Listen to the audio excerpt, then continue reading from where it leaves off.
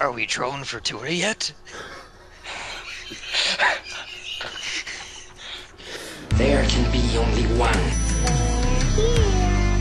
I have come here to chew bubblegum and kick ass. I'm all out of bubblegum. Go ahead. Make my day. Cinema Royale. Hello and welcome to Cinema Royale, and I got some explaining to do to you guys. In the end of the 30th episode, we revealed that Adam Sandler was going to be the episode next. Well, we had that night, we talked about Adam Sandler films, we had a guest on the podcast, and I didn't record it. So we decided to skip it and move on, because why not dwell in the past when you keep going in the future? And just quickly, a lightning round, we go through saying which one's the best and worst of Sandler films, just favorites. Best, Right now? yeah, really quick. So, best in all at the same time. In 3, 2, 1. Best, I would probably go Billy Madison or 50 First Dates. I kind of said two, so I cheated, kind of. Don't you love Canadians? They cheat a lot. Hey, but it's cheating for being nice. That makes it extra Canadian. I do agree Billy Madison is actually one of my favorites. Oh, so Happy Gilmore is as well. I'm cheating as well. You mean Happy Gilmore? Happy Gilmore. Yeah, you said Happy Madison. That's the whole freaking production. All Happy Madison films. And I do mean all. That's not what I meant. I meant Billy Madison and Happy Gilmore, which both of them came combined into me, the company. Those two films combined. Mm-hmm. Otherwise, Okay. James? My best, worst, best, Wedding Singer, worst, 8 Crazy Nights. Oh crap, we also gotta include our worst. yeah, Oh crap. I wanted to. Well, James You go went on. out. James went out of the box there because I was gonna say the worst. That's my boy. Yeah. Well, no, we all agree that's like the ultimate worst. That's like the ugly. This is like the Diet Coke of the ugly worst. No, Oh, mine is still 8 Crazy Nights. Wow, I'm sorry, it just, really? yes. N- not yeah, even but the Eight not Crazy even Nights has good animation. It's actually like we know there's people who did a good job at it, unlike freaking That's My Boy. yeah, and even Eight Crazy Nights didn't have Adam Sandler jerking off to grandmother porn. No, but it still had shit-eating reindeer. This movie had That, a cum-stained wedding dress.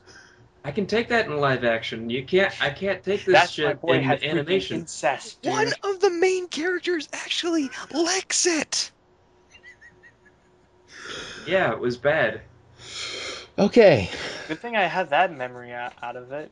I don't. It's like licks it. I don't remember that. But Yeah, yeah. yeah. She sniffs it and she's like, Oh "You god. came on my dress." Oh god. Okay. Okay, for me, well, I haven't seen a lot of the recent Adam Sandler films, so other than That's My Boy, the worst I would say Hotel Transylvania. Not definitely. I would take Hotel Transylvania any day of the week more than That's My Boy, but still, not that great of a movie, honestly. Not really good. Mm-hmm. Yep. All right. Good. There you go, guys. You have And a. your worst? Wait, Mike, you didn't say your worst. Yeah. Oh no, you said That's That's My Boy. my No, boy. no, it's Morgan that didn't say his No. worst. Isn't it Jack and Jill, Mike? I could take Jack and Jill over That's My Boy any day. Really? At least it's rated PG. Jack and Jill was rated PG. Yeah. Yeah. Well, you know, it's a family picture. You Yeah, know, yeah. Adam Sandler and Drags is a family picture. All right. For me, I want to say Happy Gilmore, but being the obscure guy, best is Shakes the Clown. Great movie, very underrated. One of Bobcat Goldthwait's earliest as a drunken party clown. Again, I'll be very quick. Adam Sandler plays a minor character as Dink the Clown. He's very, very mellow with it. He's not over the top, which I find very interesting with that. It's got Tom Kenny in this movie as the villain. He's really over the top with it. And if you don't know who Tom Kenny is, he did the voice of SpongeBob SquarePants, and he was Heifer the cow among in many Rocko's others. Modern Life. So, Among for the love many, of many God, others. rent this movie. Rent this movie. It's dark, but in its own way, it works pretty well to its advantage. Worse for me is Grown Ups 2. It went nowhere. It's a film that legitimately went nowhere. And seeing we had Sarah here and she's not here, I'll have her represented as myself. With some assistance. Mhm. Personally, I can't remember exactly any Adam Sandler. Everything I said was actually good about Adam Sandler. I think it might have been The Wedding Singer or something. Though I do know for a fact I can't remember any bad Adam Sandler I've seen before, except for The Water Boy. And by the way, you motherfuckers are absolutely wrong about that, Spy Boy. I think it's actually not that bad of a movie. Oh, the Yeah, wonderful that's conversation we had. that Uh, lost to time forever. yep. And this is why I am actually really pissed off about this, that the episode is not making through. I had to watch freaking That's My Boy for nothing! For freaking nothing! Actually, it's not for nothing. We can talk about it in a future episode.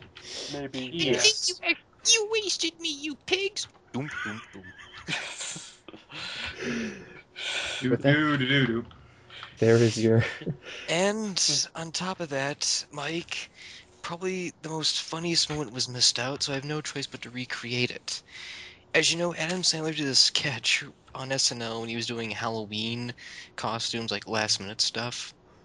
And then came my favorite sight gag. I can do this perfectly here. Here we go. I'm Crazy Newspaper Face! And I want some candy! Give me candy, you crazy newspaper face! Come on! I have a damn newspaper attached to my face! Extra, extra, read all about it! Give candy to crazy newspaper face! Give me some I actually remember. candy! I actually remember that. I remember Yeah, seeing that skit on enough. Wait, one of my favorites. I think I actually have it. Yeah, Really? yeah, I actually have the best of Adam Sandler on SNL. Yeah. Funnily enough, I think it's. I think I have Adam Sandler and Christopher Walken. Yeah. You should get the Chris Farley one. It's good too. Oh, well, it's Chris Farley. I'm Yeah, pretty. yeah, yeah, Yeah. So. yeah. Van down by the river. Or you could think about living in a van down by the river when you're Living living in a in van van down down by by the the river. Maybe river. sleep in your bed. House. Could you please? Maybe sleep in your bed. I know I have a bed over there, but can I please sleep in your bed? Can we please stop this Stop the crazy game. charade? Let the boy sleep in your bed. Come on. He said he wouldn't wash the damn sheets. You vicious bastards. All right. There is Uh, your. In There's. conclusion, what the fridge ever happened to that, Adam Sandler? yes. Money happened. Hmm. Well, Money. more than just money, but it Well, there's something. also money and the vacations, you know? Mm-hmm. Well, it's funny too, because the one thing we didn't talk about in the episode, I might as well bring up very briefly. In the movies, he plays douches, but behind the camera, when he's doing interviews, he sounds like a nice guy. Like, he legitimately sounds like a nice guy. No, I heard he's a nice Oh, guy. He absolutely. is. Mhm. He really. So it's weird. He does bad movies, but yet he's a good character, which I find bizarre. I know a perfect explanation, but it'll take a while and it'll be far away from the main subject that we will talk about, which is Mike. Dun dun dun. Dun. It is TV shows based on films. Ugh. There, it's interesting how TV shows adapt from the original film source. It's like, I guess TV networks are like, hey, let's take a film and then expand the universe, expand the adventures of your favorite characters in these films, and make a TV show out of it. Some are fall misses, and some are just good. I mean, and we're here to talk about these TV shows themselves. We have 12 shows for you guys. Each of us has three to talk about. And, yeah, it makes you think, like, what TV shows and what movies do they come from? Like, which movies do you want to see explored in a TV series? That's the question of the day. What movie would you like to see explored more in a TV series? Hmm. Well, who wants to start the conversation with one of their choices?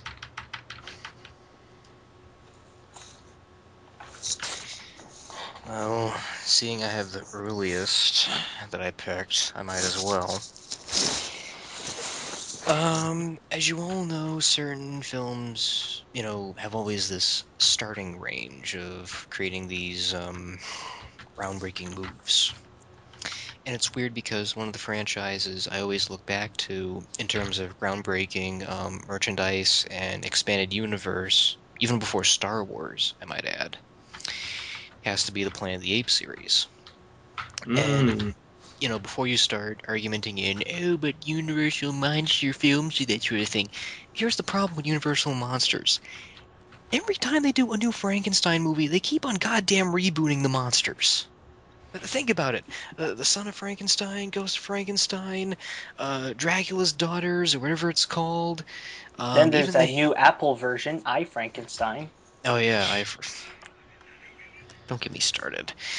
Sexy, undead man Frankenstein. Yeah. So, Planet of the Apes is the one that's sort of in its own universe. It has its own continuity. Five movies. Each one of them, even if one's bad, you can still admire it and enjoy it for what it is, for its own concepts. And when you really argue it pretty well, it's legitimately the first film franchise to have a storyline, an actual storyline that's not confusing, not problematic, and it just connects. It legitimately connects. As I said before, the Universal Studio Monster stuff, you have to legitimately add up all the differences and all that sort of thing. And the problem is because it was the 30s and 40s, they kept on, retreading or rebooting certain story ideas. But in Planet of the Apes case, when they stopped at the fifth one, they were going to do another movie, but tragedy struck. Hmm. Mm. Its loving producer, Arthur B. Jacobs, sadly passed away. And he was the one that shepherded the series. And if you don't know him, he's better known for launching the career of, and I have to do some quick searching here. He did do some work with Marilyn Manson, not Marilyn Manson, Marilyn Monroe, sorry, but he's known for launching the career of Shirley MacLaine, in What a Way to Go, and he's known for funding various huge projects at 20th Century Fox, like Dr. Dolittle, which sadly bombed. But Planet of the Apes was a really big one, because that's the one where they legitimately said, okay, let's stop at this sequel. And then Fox would say, oh, no, we need another one. We need another one. Let's see what you guys can do. Okay, we'll have two of the apes go back in time to Earth and frolic around and all that sort of stuff. And at some point, he even considered doing a TV show. And because of his Hmm. commitment to the sequels and other projects, that never happened. Stuff like Goodbye, Mr. Chips, a Tom Sawyer musical, and stuff like that. So then they tried to pull a post Jim Henson and see if it would work, if the franchise still had some legs, and do a TV series. Yeah. I think we saw your episode, but it's been a while. Yeah, Mhm. I even when I think back to it, it's just there's potential, But the story keeps repeating itself. It's these two astronauts crash on an Earth, and by the way, in this version, the apes don't give a rat's ass about whether humans talk or not. That's a biggie. Mm. So in this universe, two astronauts crash land. They immediately find out that they're in the future Earth thanks to a hermit who has all these encyclopedias and stuff. Yeah, go figure. They get captured by the apes. Dr. Zaius is represented by a different actor who's not that bad, but at least he um, nails the mannerisms of the original actor.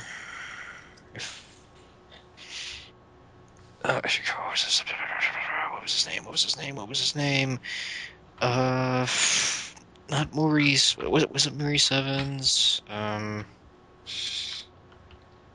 I know I'm cheating here. Yeah, it was Maurice Evans. Sorry, I was. Oh, actually, it was right before I even searched it up. Sorry. Instead of Maurice Evans, they have Booth Coleman doing him, who actually isn't too bad. Um, yeah, Booth Coleman. Sorry, but um, in terms of relating to the spirit of the film series, there are some ups and downs and some good stuff with it. They try to put a few spins, like going into ruins and stuff like that, or expanding more on the whole universe of the world. Roddy McDowell is in it as a fugitive chimp because it's Roddy McDowell, and he's the only actor to be in every single ape film, I guess. Because Except he's likable enough. yeah, he's expendable. Mm-hmm. Like Kira Hunter as Zira is like the third favorite character of the franchise. Um, and before you get me started with Charlton Heston, that's a whole other topic for another day. But no, with the series, it's pretty much the Dukes of Hazzards on an ape world. That's like the only way to describe it. Like, legitimately, they get captured by apes, they escape from the apes, they go into a human weirdo colony or whatever, and the apes intervene. There's a whole episode where they're in these building ruins, and one of them gets trapped in the building with a gorilla, and the gorilla tries to kill him off, and they have to somehow work their way out to escape and stuff like that. And he holds this secret or whatever, and it's a poster of the zoo or something like that. And there's points where they try to do like nice twists here and there, but at the same time, it doesn't live up to what the film was doing, where it was nice and tight and slim, and you had these focus on characters. Here, it was rehashing one story after another, and another, and another, and another, and the fact that these fugitives are being hunted down, you don't think to yourself, why can't they capture these guys in the first place to prevent a 13 episode series? And the fact that this is supposed to be like a 1 hour situation, science fiction, fantasy drama, it can get really tiring. And so, not to waste it enough, somewhere down the road they were edited into 5 telefilms, which, ironically enough, got syndicated on the Fox Movie Channel, which is now Fox HM. Go figure. HM. FX took over the station. So Does for the that stand for Fox? yes, but even at the time, it was a really risky show and an expensive one, and it was going against TV shows like Sanford and Son, which shows where the downfall kind of lays in. You have Red Fox arguing with is a younger offspring there in the junkyard, and then you have this repetitive show about apes and humans trying to run away from them. So it's sort of a win-win scenario. You want your comedy or your retreaded story, and I think that's what led to the ultimate downfall was the time slot it was placed in, and just the whole concept was not fully realized. Now, if it was like an anthology series like The Twilight Zone, where it was following different character stories, there would have been potential to expand on the universe. But the fact they went all Dukes of Hazards on it and tried to make it this retreading sort of thing, that's They where it went pretty much Dukes of just. Hazards plural. Let me tell you, them good old ape boys better be running after them humans, otherwise they'll be going to that forbidden zone to discover the secrets of the planet. Yeah, that's exactly what I was thinking when you were comparing this to Dukes of Hazzard. It's like, now them boys better keep this a secret, or else Dr. Zayas is about to go bananas on them. But like I said, it's not a bad series. It's just mediocrely enjoyable, and that's the problem. Even the humans don't really go back to their own time world unless you consider the telefilms where Roddy McDowall had to shoot these introductions where he explains that they found some weirdo machine and was able to go back in time to their period, which just shows how cheap they are in explaining that whole thing. Although I do have a question for you, Morgan. When I was checking the list and I tried to find and I found Planet of the Apes, I noticed that there were actually two shows. There was Yes. the live action Planet of the Apes and also an animated series called Return to Planet of the Apes. Do you have any say on Ugh. that one or? I'll give it this much. We see apes driving cars. We see apes flying planes. We Mm. see apes doing things close to the Pierre Bouvet novel that the film series is actually based off of, which, I should have mentioned in the first place. This whole thing is based off of a French novel known as The Monkey Planet. Mm. Huge bestseller. Same guy wrote Bridge on the River Kwai. I would like this animation series, but the reason why I turned it off in the first 5 minutes was that the animation sucks. And I'm sorry. I'm really sorry, but it's so terrible. It's like moving a bunch of cutout cardboard people on a background. That's how bad it is. And it was a bad time for animation. Um, the opening is not that bad in its own trippy way, but when you see the actual episodes, you're just sitting there going, "Oh, my brain is melting." It's just sort of slipping slowly out of the ears. Yeah. And, and, and to its credit, they try, but I actually give more effort to the live action version because of the more budget in the sets and the costuming and everything in between. This is animation. They should get away with a whole lot more, but they don't. It just feels so limited. Um, they do bring back a character from the fifth movie, General Aldo, who is okay, I guess. He wasn't really that memorable to me, but he's a little bit fun. But overall, it's a much more mediocre entry than the live action one. And I see, Mike, you have a bad movie back scratcher like I do. Yeah, I was actually I was doing a bit of research on like who did the animation and stuff, and apparently it's from a studio called the Patty Freelang Enterprises. It's I've the never Patty heard of them. Furling? Yeah, the Patty Freelang. Yeah, I never really heard of them before, but apparently they've done some more recognizable works.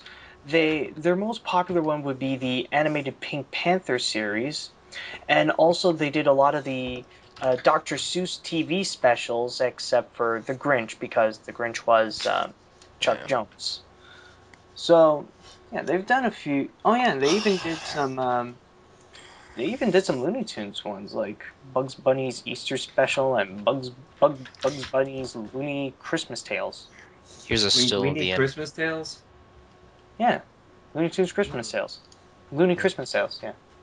Here's a still of the animation, and looking at it now, it has a very comic bookish kind of thing to it, which I can see being utilized for a comic book, but it's so freaking stiff.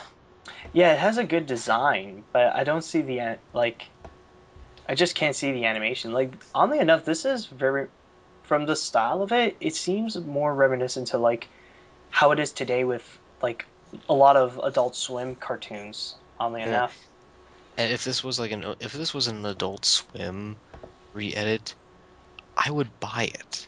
I would legitimately get into it. I'd be like, okay, perfect. That'd be great seeing them being redubbed by, the Aqua Teen Hunger Force cast. Yeah, or I'm like it's sold. like like they would make an appearance in a trial for Harvey Birdman, attorney at law. Yeah, yeah, and then they'd have Master Shake voicing Doc. No, no, no. They would have the guy who plays Carl doing Dr. Zaius.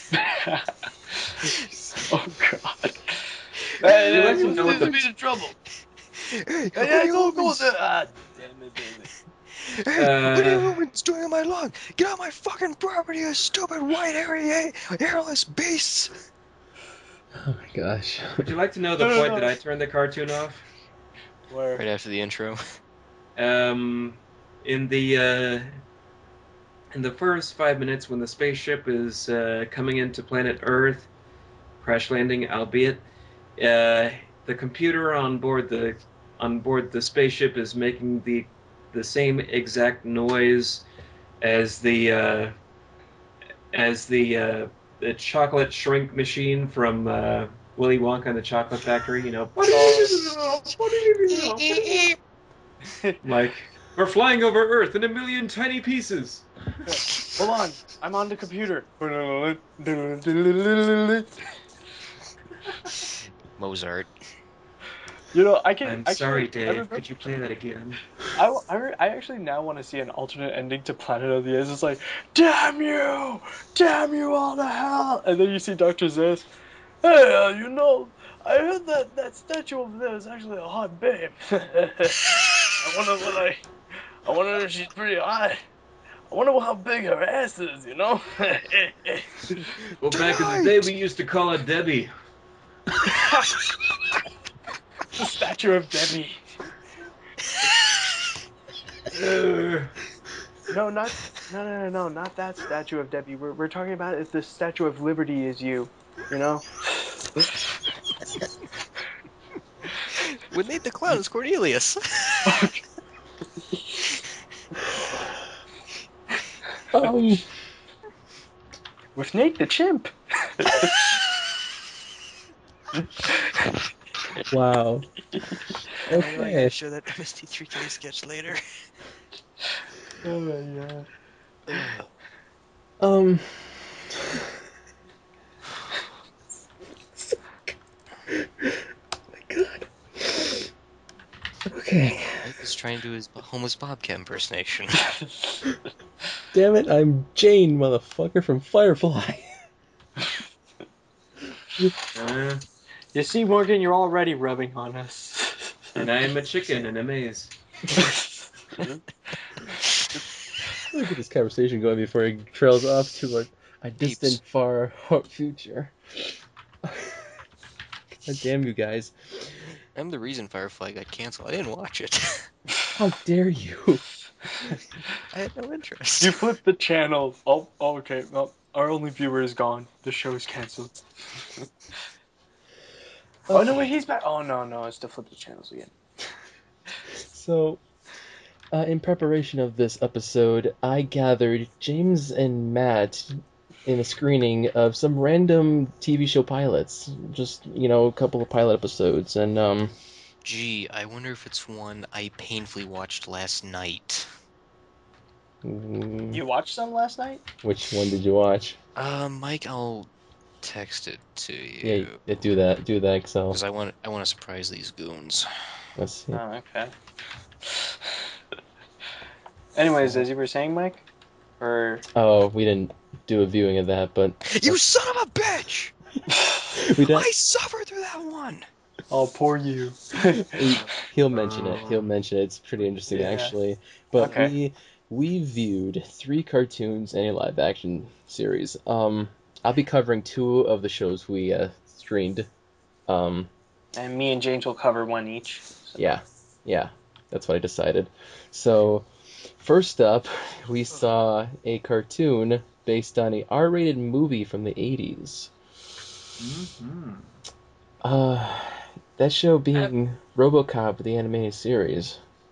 I have a question, and this is gonna be sort of an ongoing thing here, but why do I get the feeling that a lot of the a lot of the TV shows that we're going to be talking about um, usually seem to survive better if they're turned into a Saturday morning cartoon. Or do they? For the kids, you know. I mean, TVs. they're trying to market to kids, I guess, but um, I have an example, but I'll save it for later. I think I don't think they last very long. I think most of the shows do last like a season or two, no more than that. Well, the general rule of thumb is that if it's 65 episodes, it's syndicatable. If it's over 100, they got a lifelong span. Yeah. Well, and remember, there's only been one MASH in television history. Suicide is painless. It keeps on many changes. Something like that. Never saw the show, only know the theme. Hmm. Not even the movie. Yeah, but with with animated shows though, they seem to have just a little bit more longevity, and that's all I'm saying. Hmm. Hmm. Yeah. Before we go on further, RoboCop spawned off a bunch of TV shows. First being the animated series, which we'll get into, and then a few live action series, and a few of them Canada was responsible for. They seem to like RoboCop so much. They're like, let's make a TV show out of this. Let's make a TV show out of this. Yeah, what can I say? It's a good concept. It is. You can't go wrong with a RoboCop. Yeah, then the reboot happened. Yeah, but that's And not our fault. No, I know. He was no, just a it's head our connected fault. to lungs. I didn't hate that, you know. I really didn't. I didn't either. I just thought it was a little bit mediocre, but interesting. I didn't watch it, so I don't know what to say. So, It's harmless. It's so, harmless. so let's inform Morgan about RoboCop the animated series, since he was not available for the screening. That's what I didn't see. Oh my gosh, where do we start? I How mean, about yeah, go ahead. Actually, you could go. okay, so basically, in the intro, it does a narration, it provides you what happens in the film via kid dumbed down, not the whole hardcore violence thing, and I don't have no words for it. I cannot describe the plot of the pilot episode. It's okay. What, there's a It's plot? There's here. a I could do this. It's literally the cheesiest thing you can ever watch. It's basically every like Saturday morning cartoon action flick that you can think of. Mhm. Because okay, here's how it starts out. It's pretty much RoboCop trying to stop a robbery from these tough like Brooklyn thugs that are going to steal the money. Like, hey, we gotta get them cash. Hey, these cops are nothing against us. No, And we can't read, boss. I never went to and then school. afterwards, they also have. Then also there's also a main villain of the series that's pretty much Dr. Claw because he has these steel arms that's like blast that RoboCop. I have a plan to stop him. Did, And did, then wait. there's Do they have the ED-209 robot? Yeah, I was just gonna yes say in the middle of the street. the bad guy kind of like he's the one controlling has like the production of the robot, and the robot now is in doing traffic duty. He's doing traffic duty. Does it kill a pedestrian? It, You it wish. tries to. Oh. Tries At to. that point, I want to see him at a school crossing. Yes! There has to be one at the school cross. I Drop just the toy gun! You have 5 seconds to drop the toy gun! I just So- find But it I already hilarious. did! 5, 4, 3, 2, 1. I just find it hilarious that the first time we see it is just randomly in the middle of the Yep, nothing. street in a highway. Just a stop and go light. And just like it's got a green light and a red light, and it's just like bing, bing. even go. Doom, doom, doom, No, doom. but I think one of my favorite parts, there is the cop that's in all these kinds of series, this black cop that's Ugh. in desperate Yes. need. No, but he's in desperate need. He wants RoboCop in action. And my favorite line of the pilot, "Dang it, woman, I need RoboCop." So it's He actually says it. Hey, woman, I need RoboCop. so the best Gee, no the I best part of the pilot. So the main guy is pretty much the boss of these thugs, these Brooklyn thugs, and he's telling them what to do and giving them money for it to do. It's like a job. So one way to get rid of RoboCop, these guys pull out this massive machine, Yeah. and they call it the Killdozer. Yeah. hey Yes. hey butthead, have you seen the movie Killdozer? Wait, That's what's what we were that? saying like the whole time. I was like, Morgan would just is just freaking out that he's not here right now. I know. Hey, Killdozer, Killdozer. Yeah, and that's exactly Yeah, what they that movie was cool. say goodnight. Say goodnight, RoboCops. We got the Killdozers here. And that freaking Killdozer though, it does more damage. It does like almost Man of Steel level damage. Even at the end, and even at the end, when RoboCop gets rid of the bad guys, the freaking Killdozer goes out goes out of control. It's on fire. It's like, well, there goes 5 freaking buildings. But then the next scene, you don't even see the Killdozer. It's just It just sort of disappeared. Yeah, and I then the mean, this thing problem. it was launching missiles and all. It's a Oh, perfect that's way. No, something. no, That's no, no, something no. else I want. It's a Oh, perfect way to hide an island with full of people in tall buildings.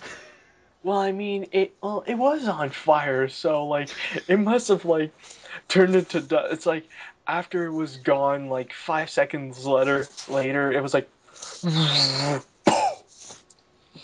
Oh my know. god, I missed out on a good I'm, night.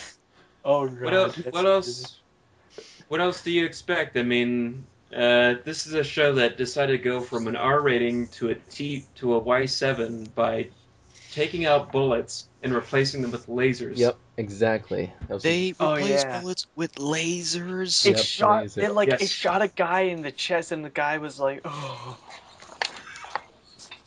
He was Okay, like, I can live with that. I can honestly live with that because it's in the future, but that kind of ruins the original aspect of It the looks more movie. 80s actually. I mean, There's nothing about it that's futuristic. They're in an arcade, for God's sakes. Mm-hmm. I There mean, was a point. even Yep. even I just looked at some silent snippets while you guys were jabbing. It looks like the animation from the Free Willy animated series. That's another thing I want to mention actually. The you actually animation, watched that? the anim Yeah, no, oh, I had an actual puzzle based on that game show. that game. No, but one thing I want to mention is that throughout the whole time in RoboCop, the animation itself actually reminds me a lot of Transformers. Oddly enough, like Gen 1 Transformers. I was Like thinking just from Teenage the Mutant Ninja Turtles, well, no, but actually, well, maybe those kind. No, but it's actually because like all the characters look more realistic in a way.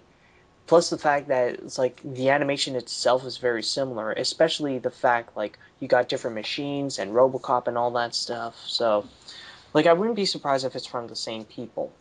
Mm-hmm. it, they've all got a they got a Killdozer this time. You know, The only thing that's missing is the best line from RoboCop. Someone to get a goddamn paramedic! No, I'd buy that for $1. it ain't gonna beat They didn't Dang have It that Woman either. either. They didn't. It They didn't have that, and Oh they my could have. god! They it ain't totally gonna. could have too. I Hey, mean, we got Dang It Woman. I need RoboCop. But we What more do you need. want? But I'd buy that for $1. Like the running gag of the movie. It's this old guy doing rich, crazy things. There's even deleted sceneries in a topless pizza parlor, ogling and groping the boobies. Where's It's that empty. pizza parlor? It's on the Blu-ray. I'm not talking about in the movie. I And mean, I the know actual it's a place. delete scene, but eh, still that robs the original satirical point of the movie. And hearing about it, it's like they just took RoboCop and turned into a watered down 21 Jump Street.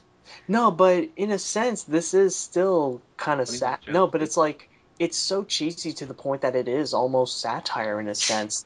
The fact that they take itself so seriously in that point really helps the factor. Like I can understand why it ran for just one season, but still, for the intense cheesiness and corniness of it, it's kind of a blast watching Well, it. I'll admit. I haven't seen it, so I can't really say much about it. Mhm. Yeah. Okay. I So, you want to go, James, or I can go? um, I I have nothing else to say about the RoboCop show. No, no, no. moving on. No. Do you want to go with your subject or mine? Oh, I think I think I'll take the mantle here. Um, yeah, the next because let's why not stick with chronological order? I think because Yeah, I was just gonna say I was viewing gonna. order. I guess we should just get through the screening stuff, and then you guys can go into your own shows. So Okay. let's do that. So let me so after RoboCop, I figured we go into another um late early 90s, late 80s. Actually, mid 90s. If it's the one. Oh no, wait. No, no. Mid 90s. It's late Wait. early 90s. Early Oh 90s. wait. Never Oh mind. well, I don't even know which one you're talking about next. So.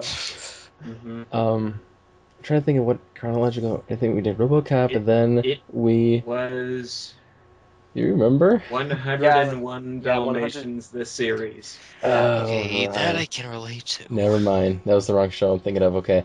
So, yeah, that's right. Okay, that's I yeah. think the one that you're I thinking know. of. I I know. think that's the last one. That's yeah, both. Yeah. Are you That's talking? Is it the live action one or is it the they're animated one? both were early 90s. We Yeah. did so much No, I, planning, didn't we? Yeah, we did so much bonding. It was cool. So, yeah, 101 Dalmatians this series is uh where do I mhm. start with that? That's full of continuities to begin with. Oh I yeah. mean, Well, Why is there a talking chicken? that didn't come in the It, pilot episode. That came in later in the episodes. But it was it was Clucky's first big break, you know. you're talking about. nice, nice. Um, but the 101 Dalmatians is apparently based on the original animated film and the what is it, 98 live action film. So it combines both of those, and it's set in America. Is it Oh, 98? I thought it was 96. was it? Maybe earlier. 96. Okay, I was wrong. Thank you for correcting me.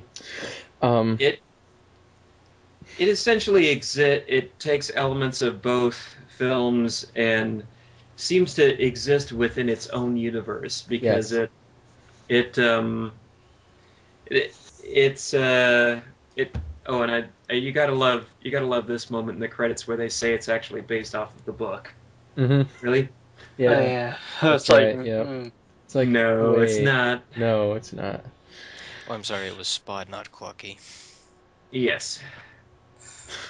But yeah, so the 101 Dalmatians, the series, this was when I first saw this show, I was what um, we didn't have cable at the time. We just got uh, uh, barely visible channels on our TV. That's all that really counted, and that was my first introduction to this show on Disney's One Saturday Morning. And originally I didn't like it, but over the years it's sort of grown on me. And I'll explain to you why I didn't like it, but I'll sort of we can sort of go into why I actually thought it was decent over time. Um, for starters, uh, the the the main characters in this series are Lucky, Rolly, and Cadpig, three of the puppy characters, 3 of the uh, 99 puppy three of characters.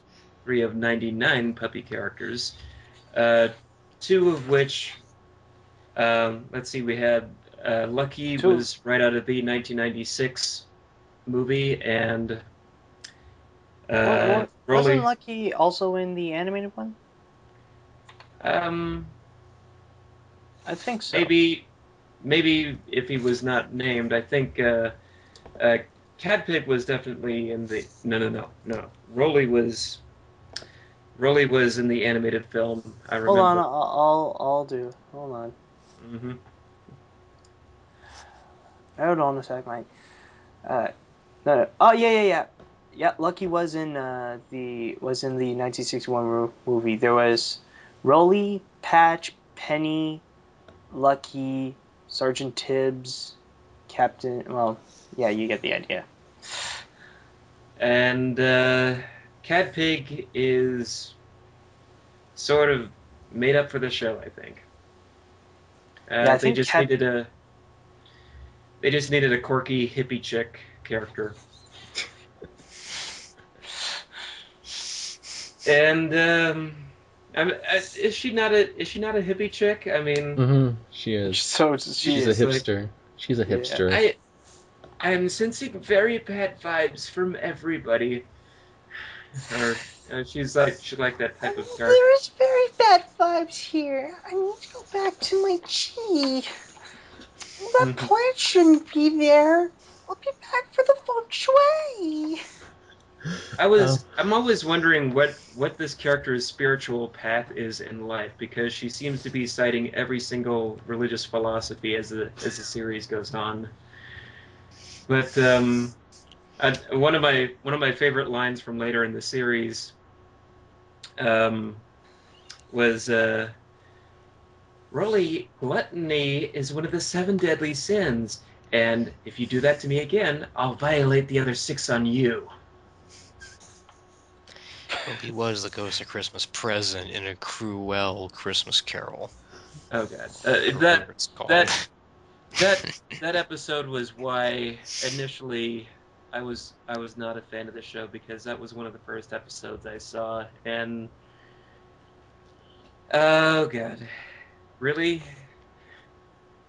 a Christmas Carol TV adaptation, Well, what did you? but.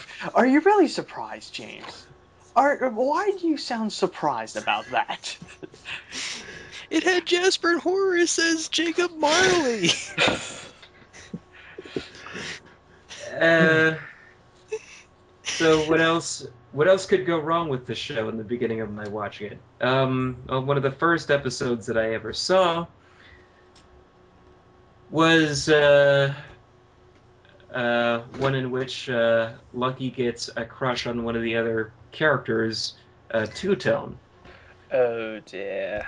And Now here's where we're trying to figure out just just exactly where the show's allegiance lies in terms of is it the animated film? Is it the live action movie? Is it its own thing? Two Tone was in the live action movie. She was one of the original litter of puppies that Lucky belonged to. So now in the TV show, her character is being introduced. Lucky has a crush on Two Tone. Is starting to see something here. I must say that I must apologize. I must apologize to everyone watching this and everyone here. To quote, "That's my boy." Adultery is bad, but incest is fucked up. You had to go there, but there's a reason for it. yep, yep. Uh, It just follows us. It's weird. well, the this is the Disney company. They got away with Bambi, which is the greatest incest romance ever told. So, Wait, it is?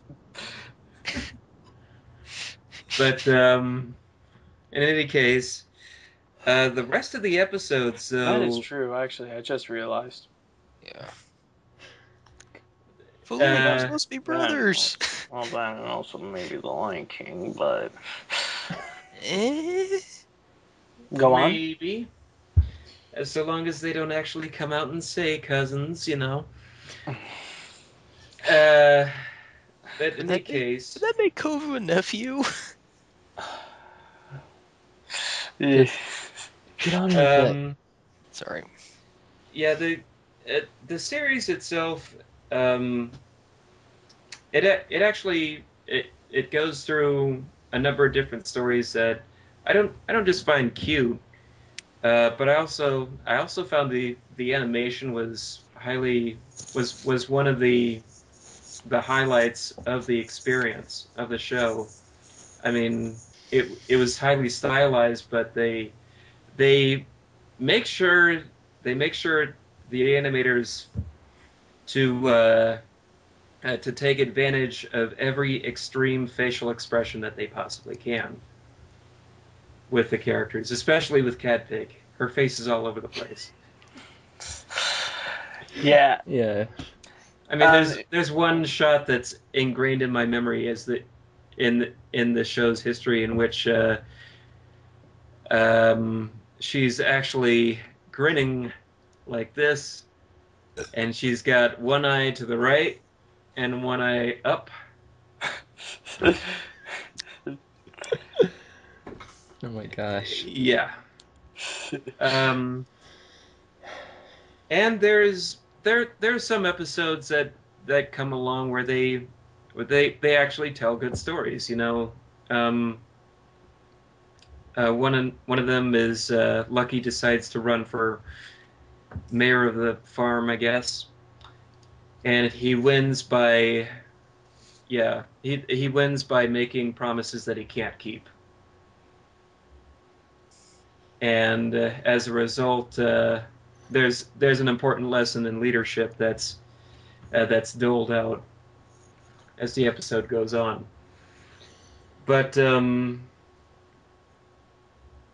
yeah, the show had its high points, and there's a reason why people there's a reason why some 10, 15 years later it still sort of has this cult fan base going on it.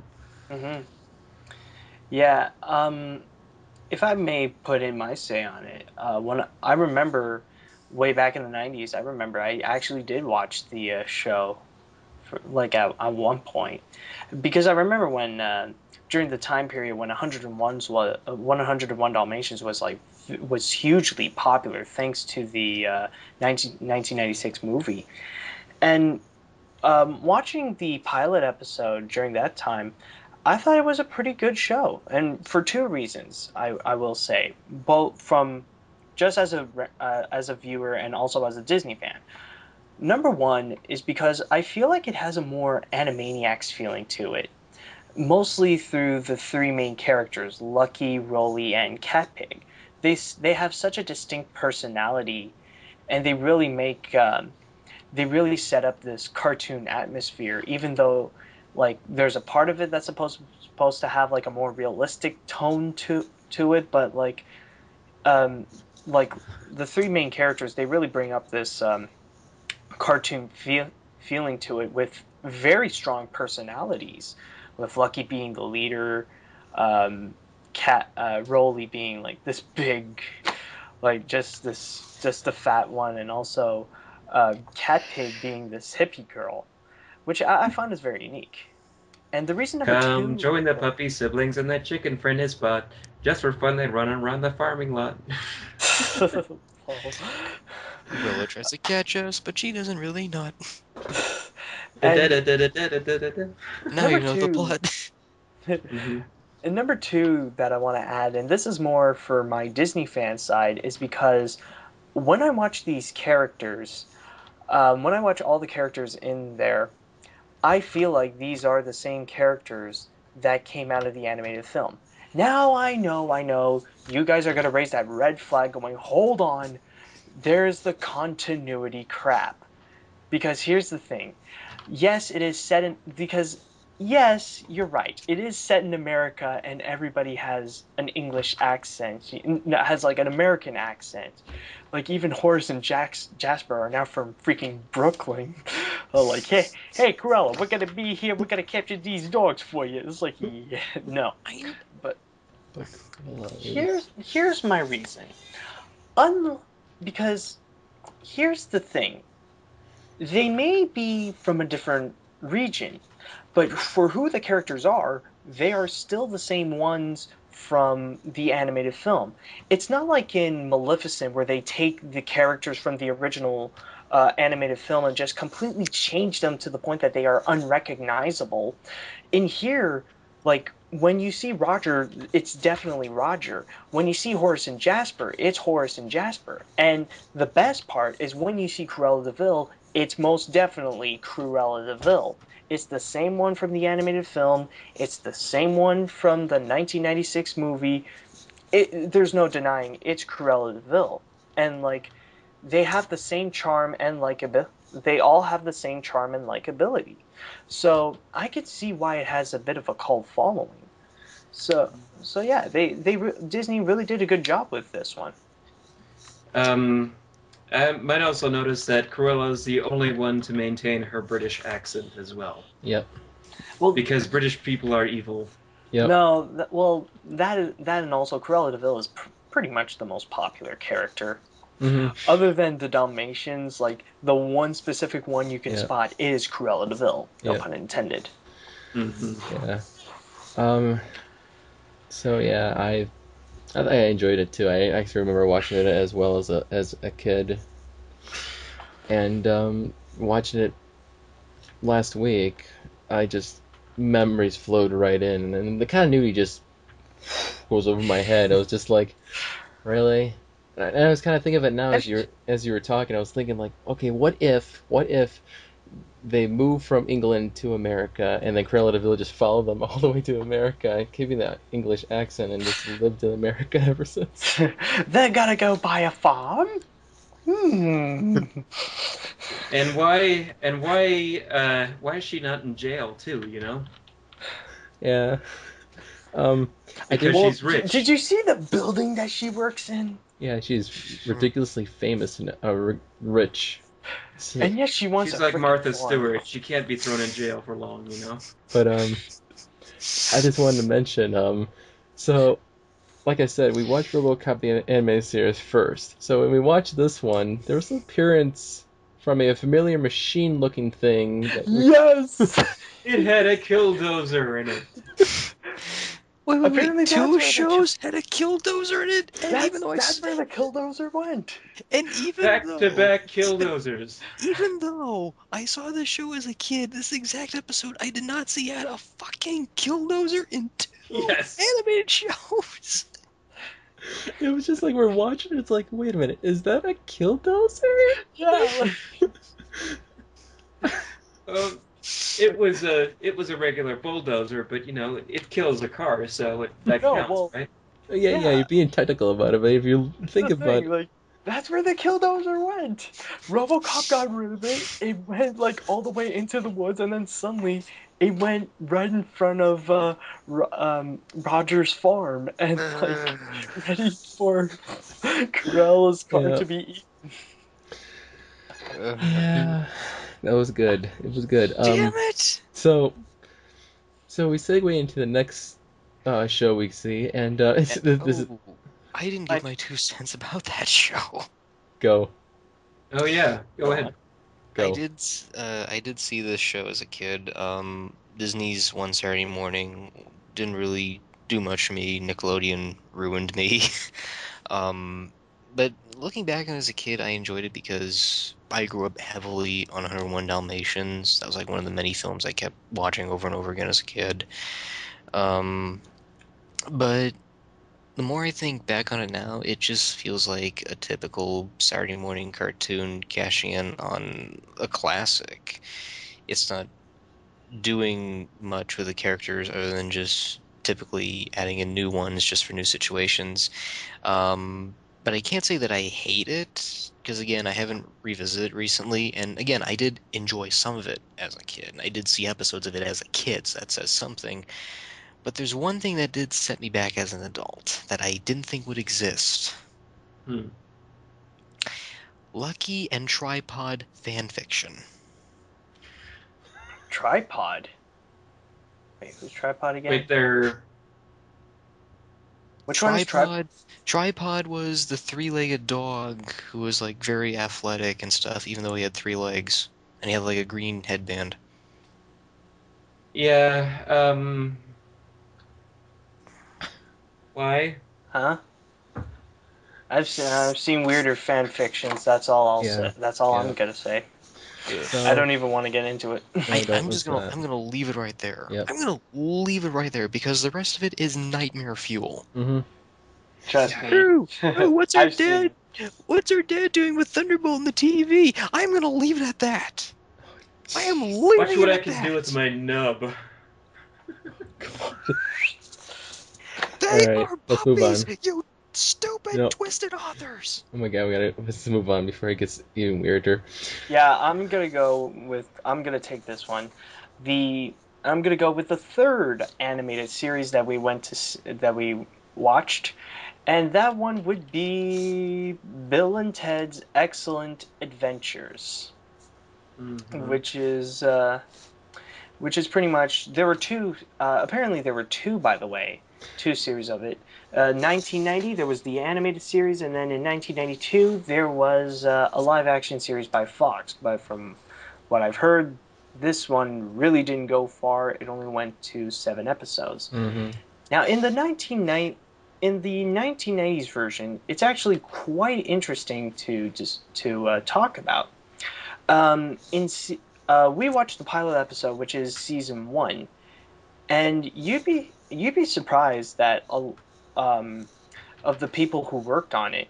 Number one, it had Hanna-Barbera doing the animation, which is actually better than you think. This is the later Hanna-Barbera, like during the 90s. This is actually some of their better animation. This is where they had money, you know.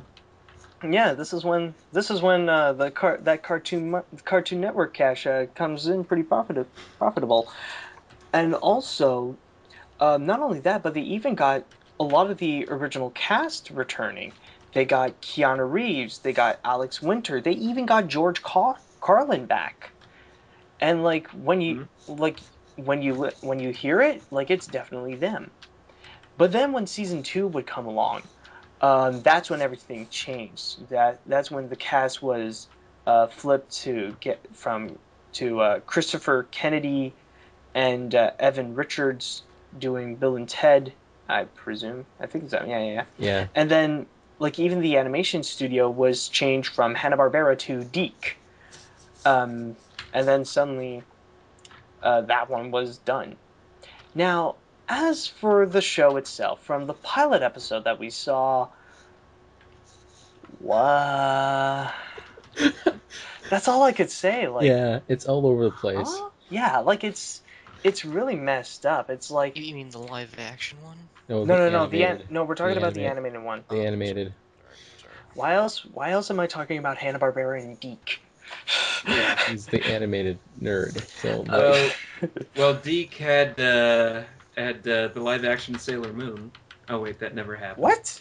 oh, that's right. No, they Yeah. have the animated Sailor Moon, dude. I should know. I've actually watched it. But I miss. Anyway, Go on. yeah, the show was real. The first episode was really all over the place, just in the pilot episode alone. So, like, of course, Bill and Ted would go out just spewing, like, just radical pop cul- catchphrases, yeah, dude. radical catchphrases and pop culture references. It was like, dude, where are we? We must be in the World Showcase at Epcot, dude. Yeah, and all that. And like, okay, here's the thing. What did They Abraham Lincoln? I'm sorry. they start out in China. Like they gotta go find this pot to replace the one that they broke from The crap. present. Yeah, from Ted's stepmom. And I then see. So what happens is that they go to ancient China to go find the same antique, to find like the exact same antique pot. What happens is like they get like 5 of those throughout. I think like 3 or 5 Something like that, throughout the yeah. course of the episode, Mm-hmm. and then suddenly they go to Italy. Yeah. And like they meet up with Marco Polo, who wouldn't stop singing for some Yep. reason. Yep. Michael Bean is prime And by the way, Italian when yes, he was done. before you ask people, yes, they did that. Oh, you mean like this, like the pool game, Marco Polo? That was one of the They did. jokes. Yes, they That's did one of that my joke. favorite games. So yeah, I Did they mean, order from a it's Twinkie? I think Twinkies were referenced in that episode, oddly enough. Oh yeah, and then like the Chinese restaurant is like I got an idea. Why don't you deliver them in these little boxes? And and I'd like to order something that we like to call a number 10. And like even like some of the people, like some of the ancient people, like they all speak perfect English and they all go like, "Oh, a radical." Or No. maybe not that bad. "Oh, radical, dude." No. Yeah. See, now you're I don't know. complaining about the stuff that people love the movie for. Yeah. Yeah, want a Twinkie, Genghis Kong? No, but I mean like they did that out of nowhere. Like they did that without even knowing Bill and oh my god, that thing is blue. What is that? It's a It's a blue blue raspberry. Twinkie. It's a blue raspberry Twinkie. That actually Okay. sounds delicious. Um. Mm, it's X-Men No, but related. like no. At least in Bill and Ted, there's a bit of context. In here, like the characters don't even know Bill and Ted. We've just met them, and they automatically do say things like radical and stuff like that. It's like, do, do you even know? Or like, I was get what I gonna. mean? I was gonna I say. think uh, I think I think Beast splooged in your Twinkie, Morgan. Um. So I was gonna I Wouldn't he love say. be Beast. brushing his Shut up. tongue? I was gonna say Wouldn't he that. be brushing his tongue after eating that Twinkie? I was gonna say. The. It's weird how. Oh, it's blue. God. I was gonna say that Is it in you?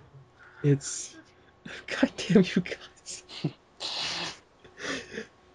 I was gonna say that the people in ancient China just seemed weird because these guards find the phone booth because it was parked in a no parking zone apparently, and they're like, "What is this?" And they're like, "This must be a phone booth. Let's get inside and take a picture." And I'm thinking, wait a minute, You wait a mean minute. photo booth? Thank you, Morgan.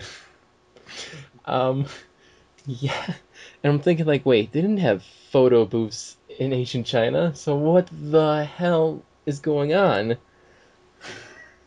So the continuity is kind of weird in it. Again, this was a show I've seen clips of. I think it's the case of the episode has some good writing, depending on it. Like, for example, there's one where Bill and Ted actually decide to give up doing Wild Stallions, and it causes a huge rift in the future world. And Rufus goes back in time to try and save them, and he slowly starts morphing into a kid. Hmm. Oh, And the kicker is that he's trying to save the group but not reveal what's going on in the past, and he's slowly going from teenager to tiny kid. oh. And I've heard of this episode, but I've seen like bits and pieces of it. So maybe it's a case where there's some points where when the writing works, but when it doesn't work, it doesn't work. Well, it depends. Another, yeah, and another good bit too. This is again a clip I saw. Is a bit where they're in the record store and Rufus looks at an album and he goes, really nice guy." And the record he's holding is an album of a George Carlin stand-up performance. Yes, I was just gonna. Yeah, they do reference that. Yep, that was one of the trivia things you should know.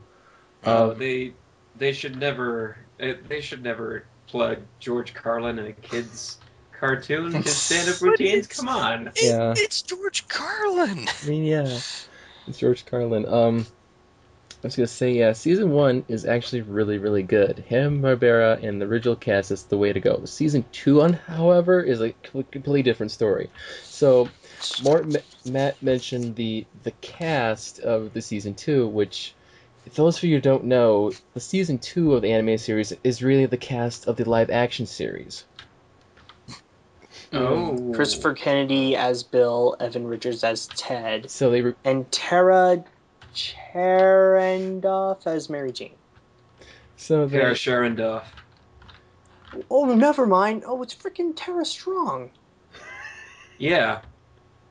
I'm Where a the bit of a hell did you fan. get Sharon? But it was Deke who did the second season, and I was reading an interview with the lead animator from Hanna-Barbera about the show on some website, and he mentioned that Deke, they joked around the studios saying Deke stood for done, do it cheaply, so they do it cheaply. Oh, that's a common joke Every with the company. Yeah, and I mean, season two, it looks bad. It looks really bad. I mean, oh, but the live action series I wanted to mention really briefly because I did see a couple of episodes of that prior to this episode. So there was a pilot and a on-air pilot.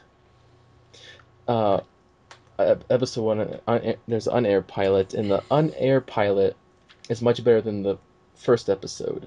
First episode is basically Bill and Ted work at this paint shop, and um, they leave their phone booth unattended, and their boss gets into the phone booth and gets traveled back into medieval times, and they have to go back in time to get them back into the present. It Mm, With what? um, yeah. With hookers and blackjack. And Nate the Clown. Rufus, no, I'll let you have that one. because after their boss goes into medieval times, Rufus comes back, and he's like, "You gotta save him," and he brings him another phone booth to go back in time and save him. And it was just confusing. It's just like this is not good. What the hell is this? The on-air pilot, which was didn't finish filming. There was part one that was filmed, and that one had much more promise to it. Basic, Promising premise. basically, basically in the on-air pilot, which you can see on YouTube, is Bill and Ted um go in their phone booth and they travel to this black and white gangster world. Not It's world, it's a timeline. comic book, isn't it? Yeah, it's a comic book. I was gonna mention it. It's a comic book they realize because they open up the book they see and they're like, "Whoa, man, that's us! Look at that! Oh, look at that handsome dude in there. That looks like you." Take on me. It, it's pretty cool because they end up helping this girl from a gangster and they take her back to the present into the real world from not from the print world, and she's all in black and white, and it's got like a Pleasantville vibe to it because if you ever seen the film Pleasantville, it's black and white turns into color, and she turns into color eventually throughout the episode. And now she's talking to Missy, Bill's stepmother, and she convinces the black and white girl to pursue some stuff with money, do some stuff. And then she goes up in the cab, and then part one episode ends with Bill and Ted chasing after her, trying to get her back to the comic book world. And that's it. And I Mm. was thinking, like, wait, why can't the show be like that? Because, it kind of delves into expansion. Like, the phone booth can go beyond time, it can go through media like comic books or whatever, Mhm. which I think was unique. The funny thing about the live action series is that they use stock footage from the actual movie. They took the time travel bits and they just put it in the show, just placed it in there, and they loop it for each time they travel through time. Oh boy. And so what I'm getting with is Fox was doing this live action series, and when Deke got the second season of anime series, it was showed on Fox Kids on Fox. So they're like, okay, who's gonna be the cast? Oh, the live action actors can voice the animated roles. And And how well does it work? I just, I could, these two actors, I could not get into them as Bill and Ted. I mean, so I'm looking at some of the synopsis right now, and it feels like it's rejected storylines from Time. What is it? It's the show with Peabody and Sherman. It was on Cartoon Network, and they're going back in time to save historical figures or something like that. They have Oh, I know what you're talking about. Yeah, yeah, it's yeah. Oh, crap. time Time something. cops. No, no, no, no. Mark Hamill's in it. No, I know who you mean. Hold on. Yes, I Time remember Squad. that one. Is it Time Squad or Uh, I remember something? one Time episode. Squad, yes, Time Squad. Time Squad, Time Squad, Squad. yeah. Yes, Time I'm Squad. looking at it right now, and there's a synopsis for an episode where they go back in time to save Albert Einstein, and he Yep, wants to be a stand-up comedian. yep. Yeah, that's what I Yeah. read. So, Oh, so, Yeah, that is definitely. there's also an interview with the actor that plays Bill in the live action series, and one of the question was what factors do you think contributed to the series not becoming more of a success? To summarize, they mentioned the other TV shows based on films. Like he said, the Fox didn't want to do a second season, so the producer wanted to take the show to Nickelodeon, which would have been great. But really? it was weird. But it didn't give much chance for premiering shows on cable stations. So he goes on saying the reason that the television series of Weird Science did very well because it was on cable and had that large episode order advantage that I'm talking about. And then he goes on to mention, don't forget other John Hughes movie to television series like Ferris Bueller and Uncle Buck were on network broadcasts. Once again, they had short-lived lives like our show. So he's basically saying that network is not a very good place to broadcast a show. You got to be on cable to be a success. Mm-hmm. I see. Okay. Hmm. Well, either that or maybe the show just stank. It just stank. The live action series just Yeah. eh. It's not your fault. It's everyone else's. I I'm sure you tried your hardest, but yeah, your show stinks. so last but not least in our screening, I had to show him a live Hmm. action series. Just Oh, to that was a brilliant segue. I see what you did there. yeah, because he mentioned Ferris Bueller, and why not talk about the show about Ferris Bueller that NBC did back in the early '90s? Hmm. Where do I begin with this show? Start off with how it started. The I most know. Mike, incredible 89. opening ever. Mike, I want to say when it comes to this series, I can only get past the opening, and that was it. So I'm gonna let you take up the reins, and I'm gonna keep my mouth I, shut about the rest of I'm this. going to. So this show has the balls to do something daring in the pilot episode. So, okay, how do I? Okay, the way the show sets up is that TV Ferris Bueller uh, is so popular that he gets his own movie based on him, and he talks about Matthew Broderick portraying him, and he tends to pull out a cardboard cutout of him out of the closet, pulls out a chainsaw, and starts slicing his head off like he says, Matthew Broderick, he's not me. He was just He's not. just too much of a stuck-up white guy, you know? Hmm. And And that's now, yeah, we're going. so that's what the show is. It's not the movie Ferris you think of. It's a totally different universe. It's just like the movie is set in the universe of the TV version, and get this, it's not set in Chicago like the movie. It's set in California, out on the West Coast. The Adventures Mhm. of Pete and Pete was more of a TV Ferris Bueller than TV Ferris Bueller. And No, even that was deadpan. no. Saved by the Bell was more of a TV Ferris Bueller than TV Ferris Bueller was. Eh. Come, my darling, we should go to the Actually, beach. The cameras TV are ready. Ferris. Actually, TV Ferris Bueller is more Saved by the Bell than Saved by the Bell. It is. I swear to God, because you see him doing high school hijinks. It's just you see him in daily life, and oh my God, Ferris Bueller is such a arrogant, Rick. smug bastard. I Oh my. mean, well, here's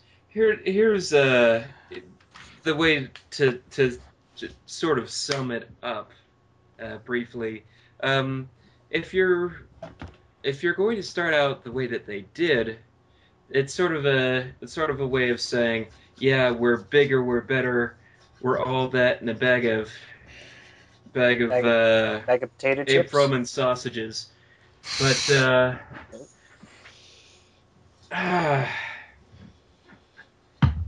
you better, if you're going to cut Matthew Broderick in half, you're gonna have to be able to come out and say afterward, you're better than that. And the irony is that Matthew Broderick cardboard is the least cardboard thing about this entire series. Everyone else, everyone else is so cookie cutter, cardboard cutout. Mm-hmm. Oh my god. Yeah. So because I keep thinking this TV Ferris Bueller is more like Zach Morris because he talks to the camera, of course, breaking the fourth wall, but he does these like schemes and has these favors from people to give them rides and stuff. And there's this one point he comes to school in this limo that he has a favor for the driver, take me to school. And he gets to there's like assembly going on for the first day of school, and he pulls out this button, and he's just like, all right, 1, 2, 3, click, and the principal goes through this like open door hatch through on the stage. I'm thinking that's not real. How how did he get what? He spent all night building that just so he could piss off the principal. It I mean, just at, Which the at principal, least, Memories, which is like a super memories. villain. oh yeah. yeah. The Yes, would you like to be expelled?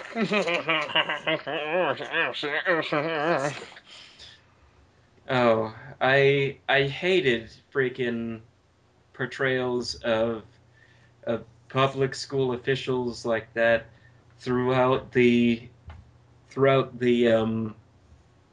90s and into the early 2000s. And this here is the thing with the principal uh, in the film Ferris Bueller. Uh, John Hughes always had some interesting way of making these guys, even though they were jerk characters, they were somewhat realistic or somewhat likable. Till Home Alone 2 They happened. mm-hmm. So, and they used to say they said this frequently about John Hughes is that when making movies like The Breakfast Club, he would make those the way that he did because he had an understanding for kids and school officials and how things were. In Ferris Bueller, you have the TV series. You have none of that. You have okay. It's time to piss off the principal. Ha ha! I'm funny. You like me. No, I don't like you. Mhm. That was a dick Yeah. thing to do. Also, another thing to add into the dick factor is mostly his sister. which is oddly enough played by Jennifer Aniston, which is the weirdest thing for me because I can't really see it's like it's still that Jennifer Aniston's face.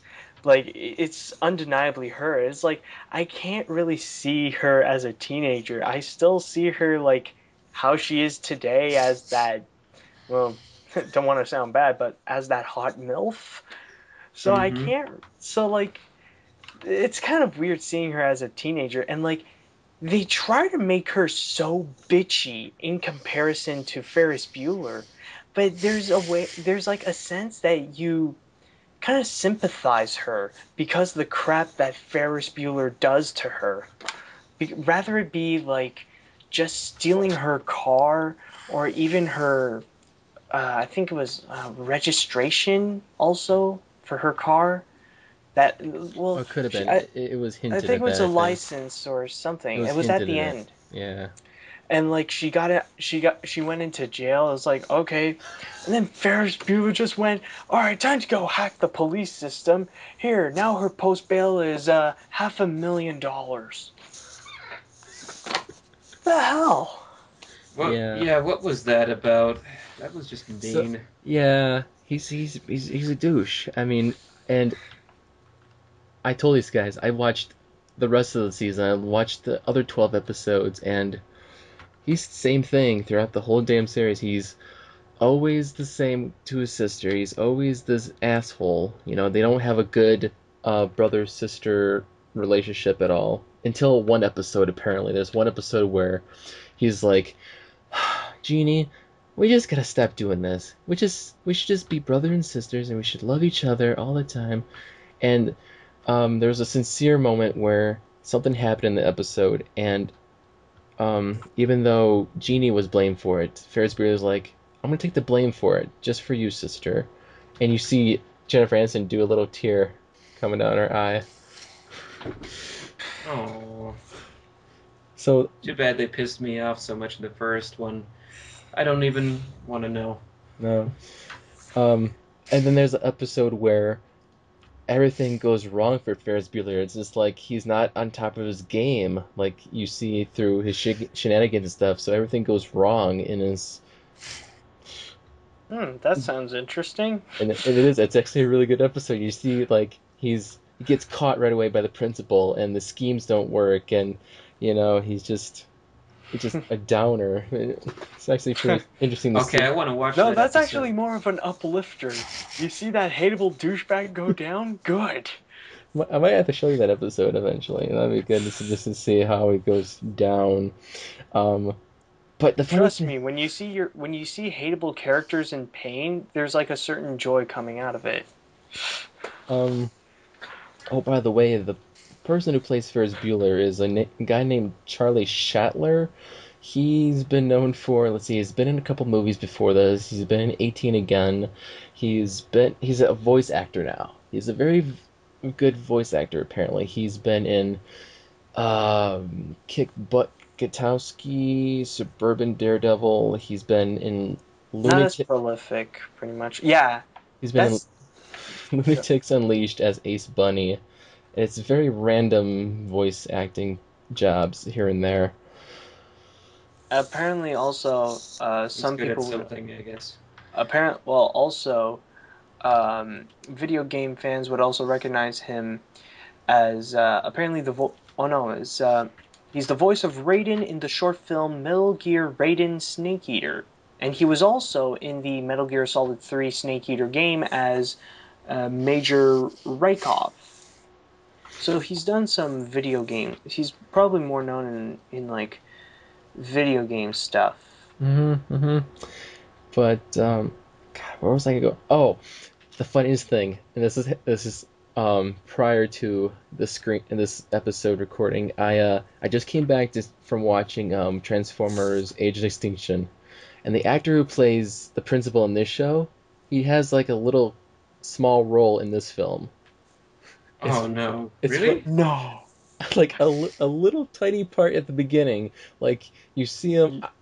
He's like a father to some character briefly, and you see him. He's like this granddad kind of thing, and he's like, "Is that him? Oh my god!" Is it? It's so weird to see him now. Although, let's be honest. Oh. Okay, well, let's be honest, guys. Would you see that principal in a Michael Bay movie? Oh yeah. How fitting would that be?